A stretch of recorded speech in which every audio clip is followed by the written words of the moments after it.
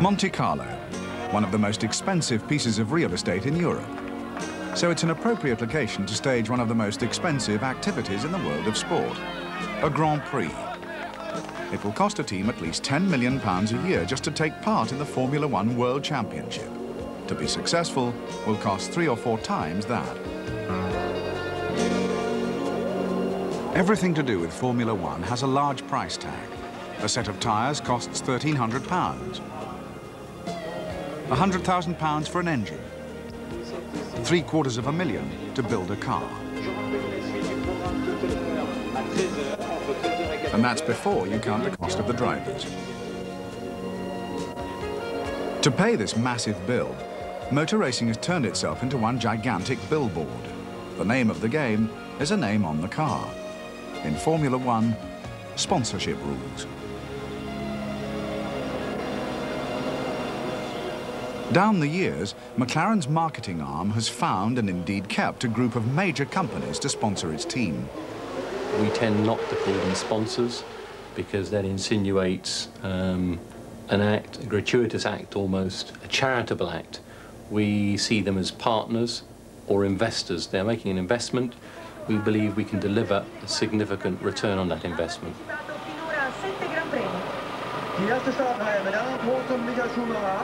Very interesting contrast with Senna sitting quietly removed from the world in his car. Every driver has his own little way of getting in the car. Gerhard, our driver last year, would just get out of the car straight away and sit over by the wall or the... Do the others know that he hasn't got into his car yet?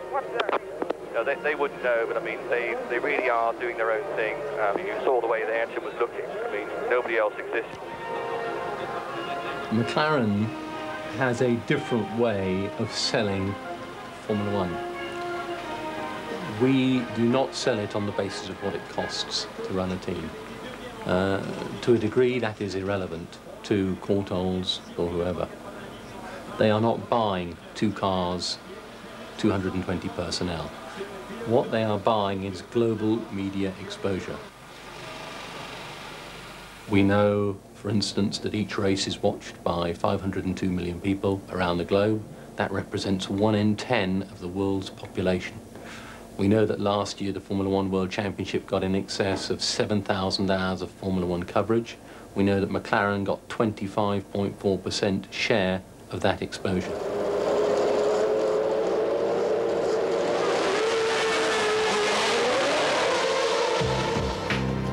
Sponsors are notoriously coy about how much they spend.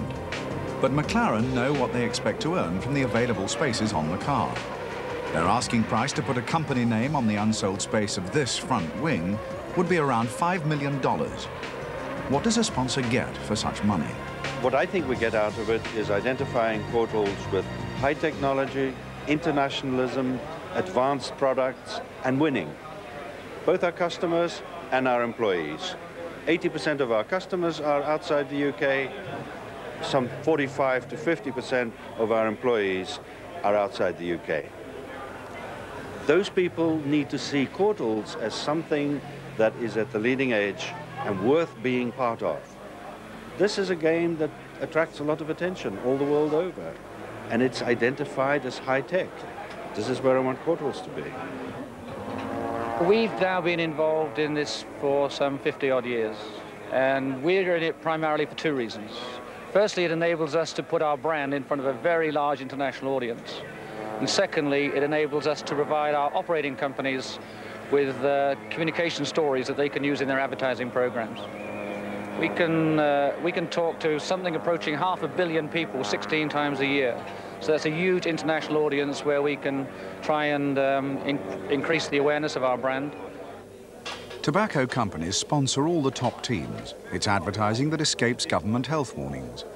Tobacco's involvement with this glamorous sport is increasingly under fire. Critics say it sends a subconscious message to the viewer. This year, tobacco advertising was banned or restricted at 3 races. How does Ron Dennis, a non-smoker, justify such sponsorship? We are promoting a brand name. We're not promoting an act. If you choose to do something, whatever it is, skydive, drive a racing car, go skiing, drive without a seat belt, all these things, I mean, they're legal in most places, and they constitute a simple human value, which is you are free to do what you want, and I think that's right. If people really genuinely feel that exposure to a brand name has some influence on them, then don't watch. I mean, have a choice. You know, turn the television off. I mean, I think that by and large people are watching the spectacle of the sport, and that's what they're enjoying.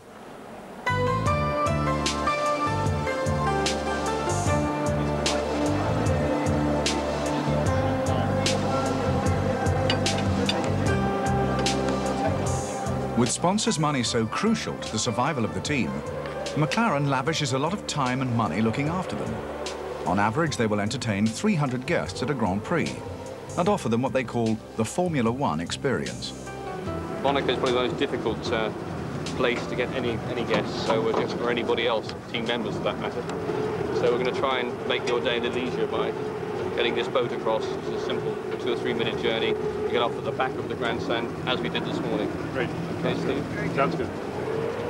The most important thing we try to do for the guests when they come to the Grand Prix is basically trying to get them as close as possible to the action and as close as possible they can be to the team.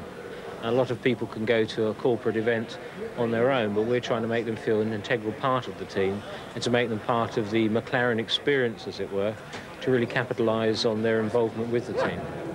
Is that close enough for you? Oh my God. Former racing driver Jonathan Palmer is the expert on hand. They're going to be coming down the chicane, down out of that tunnel there. And they're going to be hard on the brakes, they're going to be going down, they're going to be coming out of that tunnel at 170 miles an hour. They're going to be hard on the brakes as they come down the hill, right down to first gear, and then left, and then right, and then accelerating hard, first gear, second, third, fourth. They go through that corner at probably about 120 miles an hour.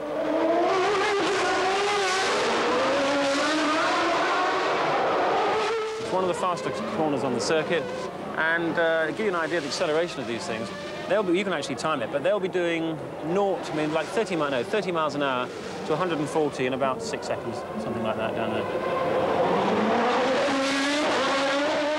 There's an awful lot of competition out there, a lot of competition in the pit lane.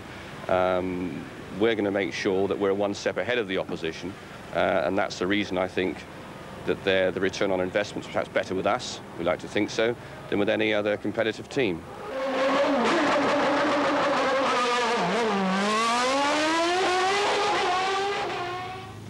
The competition is just as keen between races. Back at McLaren's Woking headquarters, marketing chief Ekram Sami has a potential sponsor in his sights. He's keen to clinch a deal before the British Grand Prix. I've done it. Yes? Good. Very warm welcome to McLaren. Nice. We've got some guests of ours from the Baluchi company, which is a leading Italian maker of sparkling wines. The chairman of that company is here, Franco Ziliani, and his other members of the organisation. And the objective is to take Baluchi the next step. They're currently an associate sponsor. That means effectively that we use their sparkling wine products in our VIP hospitality all over the world. They are also a contributor financially. And our objective is to try and take them the next step, and they go into really fairly serious financial contribution. On the factory floor, there is another challenge. So far this season, the cars have lacked speed. So for this weekend's British Grand Prix at Silverstone, the team are fitting a newer and more powerful version of their Ford Cosworth engine. It's talking every time, it's just not giving the flow. Yeah, right. Well, it's calling for the correct ejection time, the same ejection time as all the others. So, firstly, let's have the boot off and have a look inside the turn. There is a Series 8. Norman Howell is McLaren's press and PR man. And it is... As he gets the latest briefing on the engine from Ron Dennis, he knows what his challenge is this weekend. What Benetton have been saying, and parts of Ford have been saying, is that, yes, we would get the air valve engine at Silverstone, but they would get that extra spec. And yes, that press release went around last week, as you know. One of Norman's jobs is to get the team noticed. If the cars are winning, that isn't too difficult. But even with the new engine, the cars won't be as fast as the Williams. So at Silverstone, Norman is planning an unusual initiative to get additional media attention. Ekram's team is equally determined to get the attention of their Italian guests. We're just changing the nose over now so we can show the Beluki people how the car will appear with their identity on the car, and we're doing it right now whilst they're going around the factory.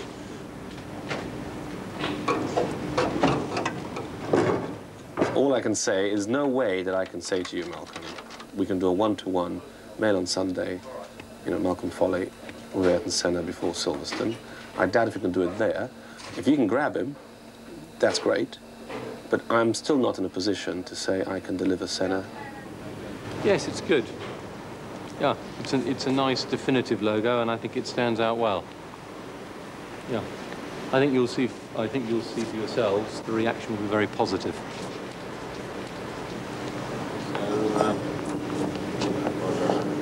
We was very impressed by the...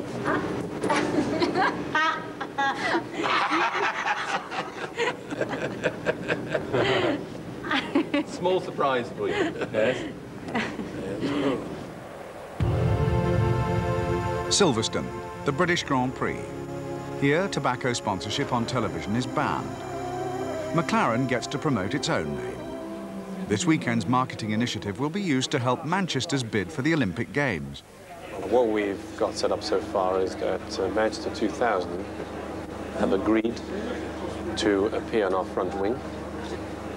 We have Sally Gunnell. Well, we're chasing Kenneth Clark, Chancellor of the Exchequer. We know he's coming anyway. We know the government has backed this bid by Manchester, so it's only right that we should go for him, and hopefully only right for them to support us. Meanwhile, Ekram's bid to win over Beluki is reaching its climax. The would-be sponsors have been driven up to Silverstone to meet Ron Dennis. We've had a good discussion in the car coming up, and really we need to just discuss with you the kind of terms that we've agreed in principle between us. Ekram's sales pitch has worked. On the way up, he clinched the deal.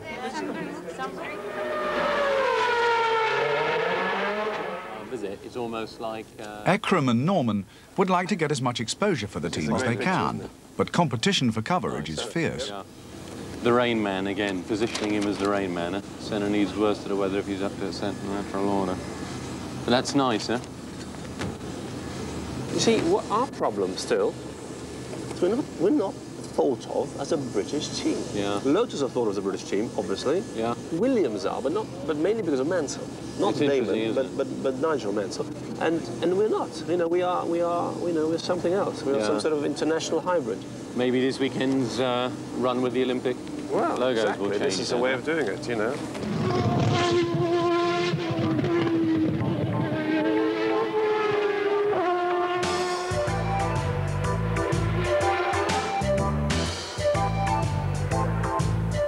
We have spoken to the Manchester 2000 bid people, and we're carrying their logos on our car this weekend. Now, obviously, we would like to enhance it as much as possible. And through our own contacts, we heard that the Chancellor might be coming, and is coming, in fact, apparently. So we would like, if at all possible, to have his support for this initiative. The surest way to get your team noticed is to win. But in recent races, McLaren's lack of speed has made this less likely. So the press will be interested to know if the new Cosworth engine has improved the car's performance. Norman finds out from the drivers. Any problem with... what about the engine? Doesn't feel any different. It's no good. I mean... same. What about the engine? Does it feel different? Yeah, of course it feels different. You drive more, and I think I have a little bit more mid-range. Silverstone, from the latest circuits we've been running, is a real circuit for a racing car. And I think if we didn't have the engine, we would be even further behind. So not fantastic news, but as good as we can, do, considering. Could have been a lot worse. Okay. Business is business. Business is business. Yes. Franco, you could sign here. 4 and First of many. This is the one we put some more horse on. Thank you very much. Welcome to McLaren.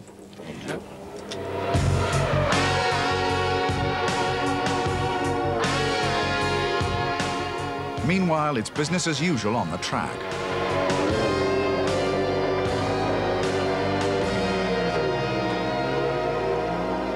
George, what they've done with Beluki for the wing mirrors, they had a problem in getting them to the right, in getting them to the size and printing them out on the sticker machine and cutting them out. So what they've effectively done is given us transfers. Okay, monowheel JH in. Right. And we'll get the approval, and then from that moment we can go with it. Last night, the final decals were made for 2 positions. One, which is the rear view mirrors on the car. The other is an alternative nose position.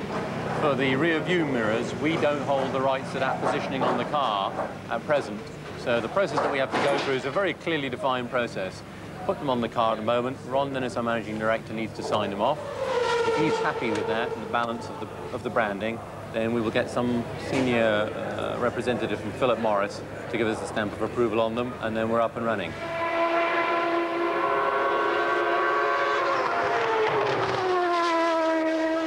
Hello, Malcolm, it's Norman Hull. What also happening tomorrow is that there will be royals here. There's also the possibility, and I don't know if it would interest the Chancellor, that we will have road car here, McLaren's road car, which is still in a prototype stage. And we will put the Manchester 2000 stickers and logos on it. And we were wondering if the Chancellor would be interested in doing a lap of Silverstone in the car, with a driver, obviously. Ex-IndyCar champion Michael Andretti has been an added problem for the team image. In his first 8 races in Formula 1, he has crashed out 4 times. But because he has often tested the car here, at least he's familiar with this circuit.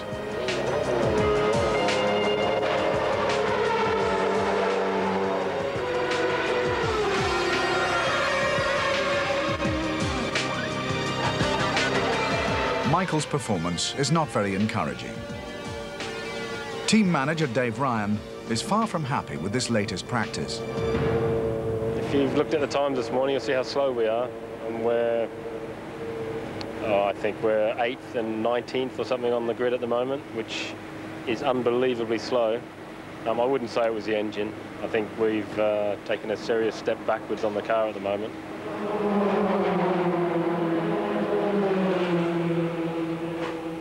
No, I'm not going through. You know we have Sally Gunnell coming, the Olympic gold medal winner, to help us in Manchester 2000 with her husband. Obviously we promised him VIP treatment. The situation with him is they don't know where he was, an hour ago this was. But basically they think he's sleeping, he's just lying there. Well, it doesn't matter, just I'm letting it does happen. In the event, McLaren's drivers end up 4th and 11th on the grid, so they will be hard-pressed to get into the points. For the men charged with projecting the team image, tomorrow is going to be uphill work.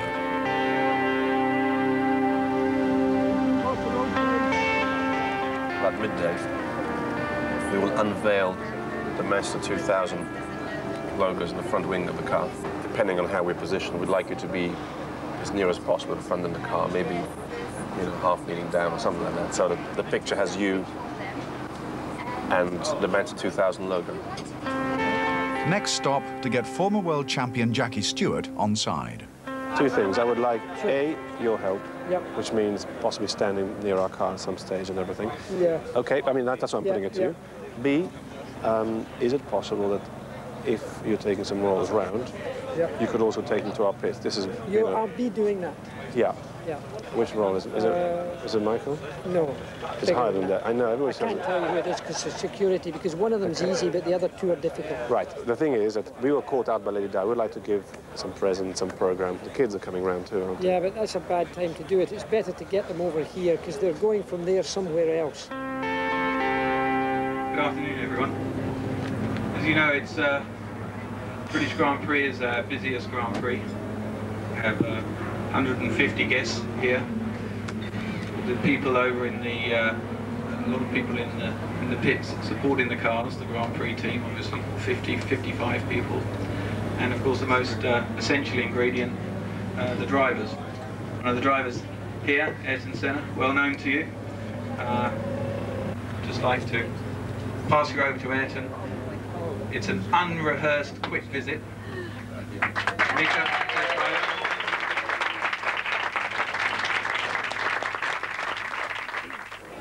Stuart Wingham, can you hear me? Yes, he's on the line. Do you have any idea where Sally Gunnell is? Because we've only got about 5 minutes left with the car, because then they're going to start working on the T-car.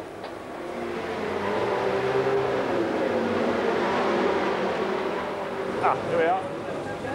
Sally, can I introduce you to Mika Häkkinen? Hi, nice to meet you. Hello. Congratulations. Yeah. Yeah, brilliant. You've done it before. Ah. It's very heavy. Really heavy. Okay, yeah. We're coming a little bit fine. Okay. Have we got a final decision on this? We've just had the go-ahead. Yes. Yeah? Okay. Oh, good. Everything's good. A little bit pressured, 1 hour to go before the start of the race. Just got the okay on the Baluki decals, and so they're being applied to the car, as you can see.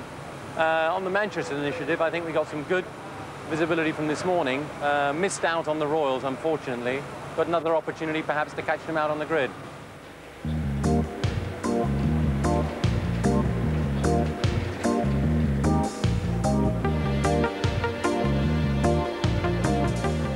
It's less than an hour before the start of the British Grand Prix. McLaren's hopes of getting a result, with all the favourable publicity that will bring, depend to a large extent on this man, Ayrton Senna.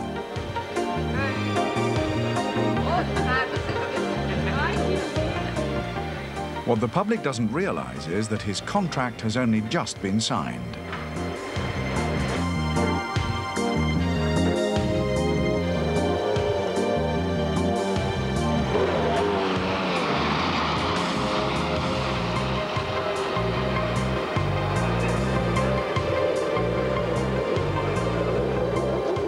The start is minutes away. McLaren's marketing arm is still working hard to promote its team. Norman Howell has one more card to play.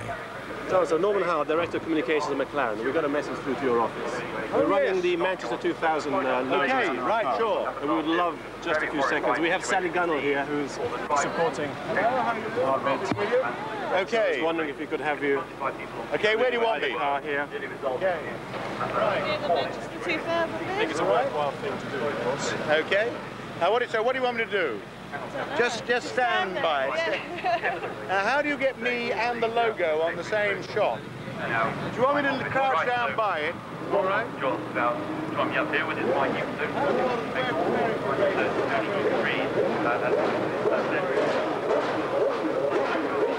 Okay.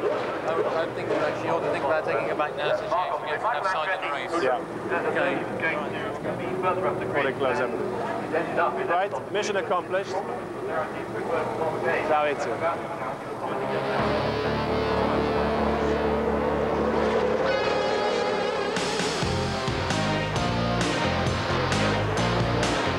Hopes are high in the pits for a successful start, but for Andretti, they are soon dashed.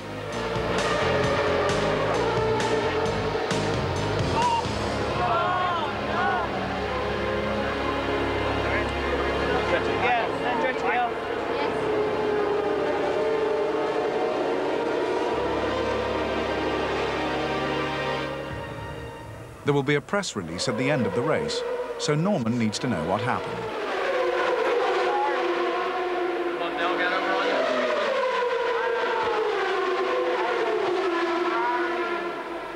They all went wide, and I had to go wide, and I got the loose stuff. The button, or had the engine stopped? No, it's in. It was in enough that there was no way. But it was sorry. I mean, I just had a nice start. I thought we were really looking good. Somebody I mean, nobody's fault. While Senna continues to fight it out on the track, the team is in with a chance.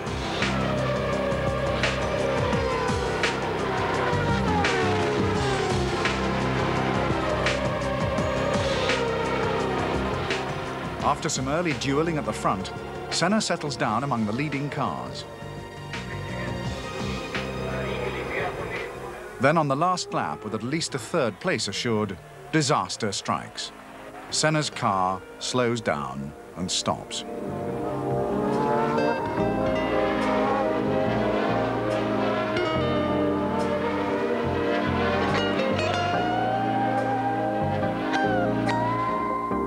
For both drivers, the race is over, but not for the marketing team. In fact, for Norman, the hardest part is still to come. He must face the press. First, he needs to find out what happened to Senna's car. What happened? Guess. No. Petrol. Good joke. It's a fuel pressure. What seems like a the fuel pressure's dropped just before he stopped. It seems a programming error caused the problem. Which would tend to suggest that the cars run out of fuel. And so to the last task of the day, the press release. It's time to find the silver lining in an otherwise gloomy day. After all, at McLaren, you never lose. You just don't always win. We wanted to push Manchester 2000. We managed to get that across. We had the new sponsor in Berlucchi, Italian wine makers, and we're in the car. We've tried a new engine. Works. We've got Senna on board. As you know, this was the weekend when he really signed. I don't think it's negative, and this is a team that, as you can see, everybody's calm, nobody's holding their heads down, shame and horror. From a business standpoint, actually a very successful day. We were entertaining a huge number of people in our VIP area today, over 250 people, and that's the opportunity for our partners to capitalize on this opportunity. That aside, the Berlucchi logos did go on the car, in fact, prior to the race. That was another success story in a sense. Ken Clark did come on the grid. We managed to get him there with Sally Gunnell, endorsing the Manchester 2000 bid. And all in all, I think from a marketing side, actually a fairly positive day.